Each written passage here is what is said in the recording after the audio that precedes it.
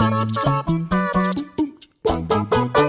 good morning, welcome to What Culture Gaming. I'm Rich, I'm joined by Scott. Hello. And over the weekend, you've been playing some Black Ops 4. The multiplayer beta kicked off over the weekend for PS4 only, hence why he's doing the talking and I'm not. You'll get your time. I will get my time, hopefully, next weekend coming.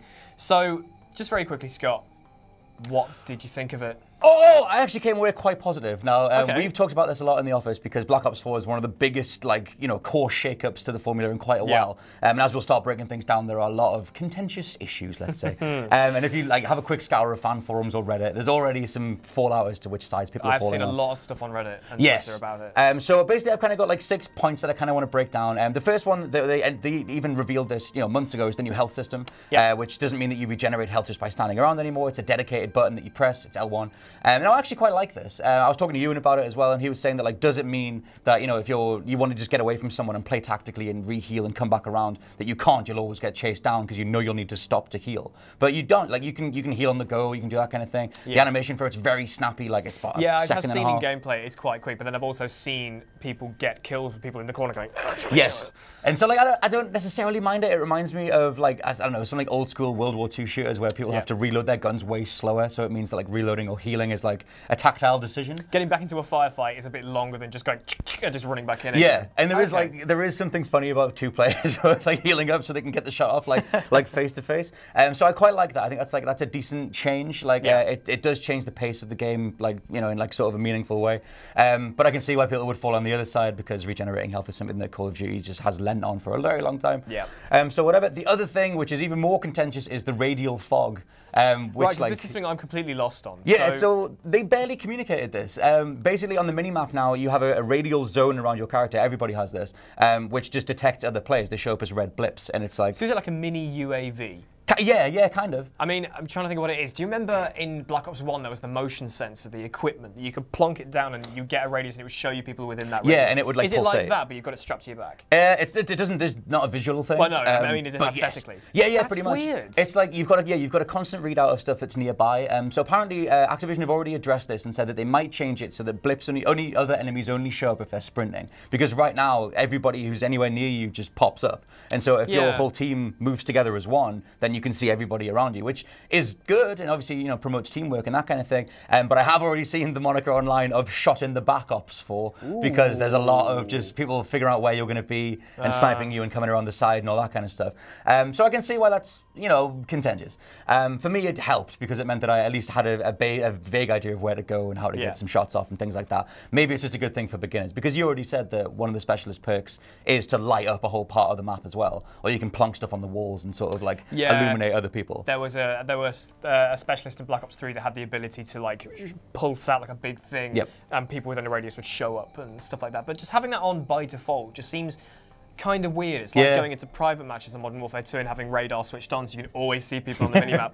It just seems kind of strange that they take that approach. It's interesting. I mean, I hate using that word because it's kind of just a nothing word, but it's interesting going forward, but to see how the community responds to it, or how different play styles in regards to playing Call of Duty maybe change or have to adapt to it. They've already said they're looking into tweaking it, so I guess we'll see. Maybe at the minute it's overpowered. And the next big thing, which I'm on the contentious scale, is armor, which is the thing that is just splitting everybody in half.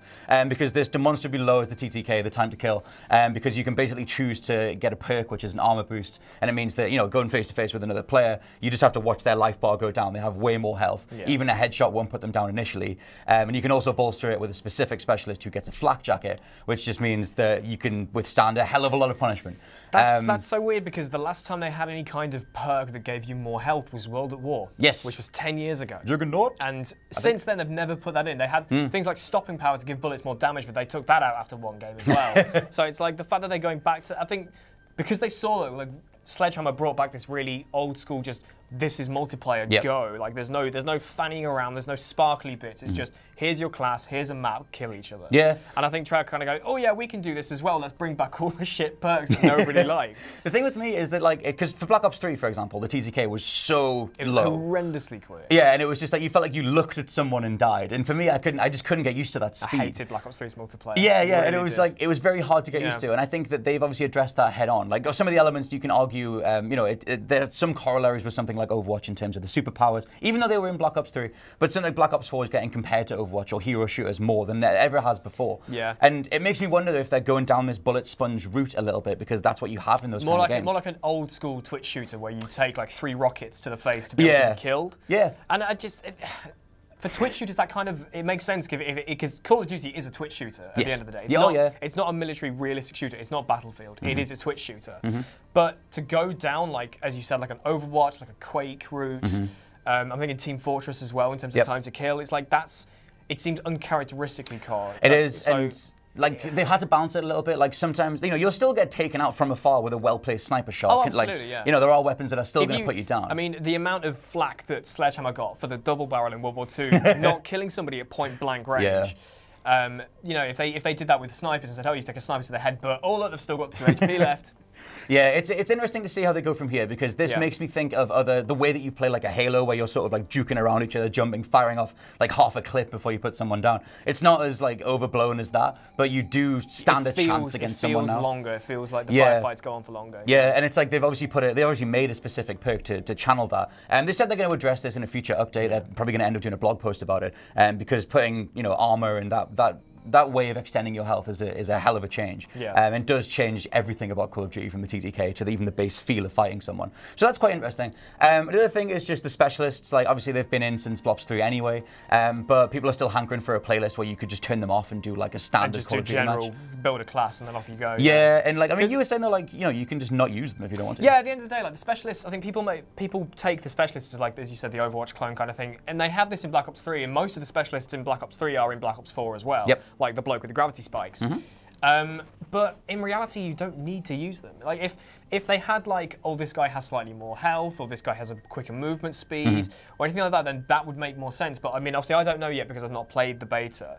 But in Black Ops 3, it was a case of you chose this specialist, and all it gave you was their special ability. That was it. There was nothing else different about it. And at the end of the day, like, none of the specialists in Black Ops 3 that I thought had an ability that I really felt was worth using. Yeah, I know what you mean. Like, they were kind of like, oh, this can come in at a really useful opportunity, but it's not like I'm building up to getting like a minigun or something. Right. Like, yeah. It's just, it's kind of like cosmetics and loot boxes. If they're there and they don't really make much of a difference and you don't really care, then you don't need to worry about them. Yeah, it's not as power dependent as something like Overwatch. Like, the majority of kills are still coming from the guns. It's not coming from I deployed this turret, or I laid down this gravity slam thing, or whatever. It's still, I mean, that's kind of my main wrap-up point, is that it still feels like Call of Duty. There are a lot of things bolstered onto this, and to some degree they have to for the sake of keeping the series fresh. But yeah, I mean, for me, it still felt like Call of Duty. I still went around a corner, saw a guy, and got shot within like 3 seconds. Like watching gameplay over the weekend, it does still look like Call of Duty. It looks like Black Ops. It looks like a Treyarch shooter. But I'm intrigued to see how all of this new stuff is going to balance each other out, because it sounds like, from over the weekend and what you said, it's a bit of a weird mess at the moment. I think they're exploring new territory, and I applaud them for trying some risks. I mean, it's over a decade old at this point. I mean, way more than that if you go before Modern Warfare. I keep thinking of Modern Warfare as like the linchpin. I mean, that was when it really did something. Yeah, exactly. For popularity-wise. But even like the Black Ops series, because World at War is kind of the Black Ops game in terms of canon. Like the Black Ops series is 10 years old now as well. Yeah, and so they all have to try and pump as much new stuff in as they can. And yeah, I'm really hoping I can play the beta this coming weekend. I want to see what it's like on PC. We're gonna jibe Activision. It might be open for PC. It was for World War II. I know it was closed for the consoles, but for PC beta it was open because I mean, it might be again because I think the reason why the PC beta was open last year is because they're like, hey, we give a shit about PCs. We want to get PC players in, so let's have an open beta. And it did really well. The player count was massive last year. Well, they need feedback. It might be today. It might be today, this weekend. I don't know. I'll have to see, and we'll have to get back to you on that. We'll have to do like an update video on what we think of the second weekend of the beta, because I am kind of intrigued to play it. I will be playing Black Ops 4.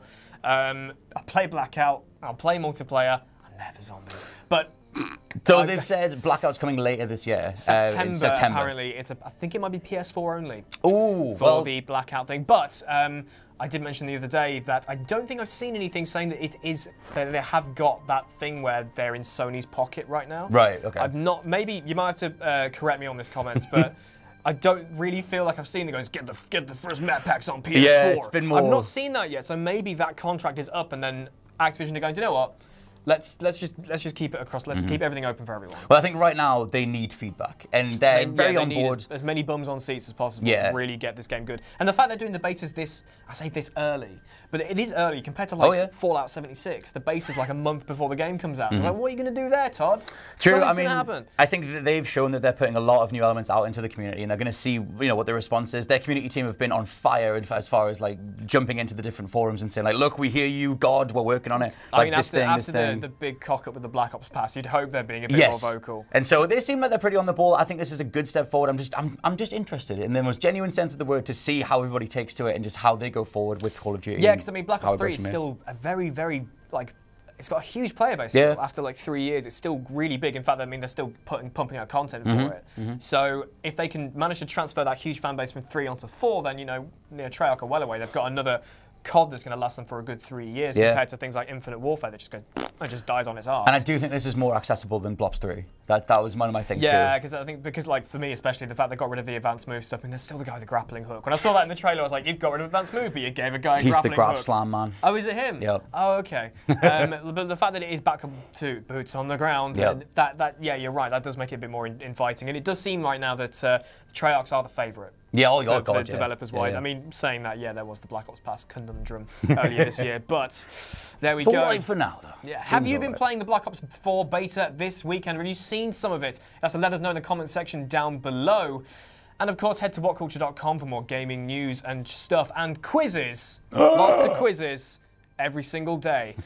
Anyway, I've been Rich. I've been Scott. And we'll see you later, Yes, I guess. very soon. Bye. Bye.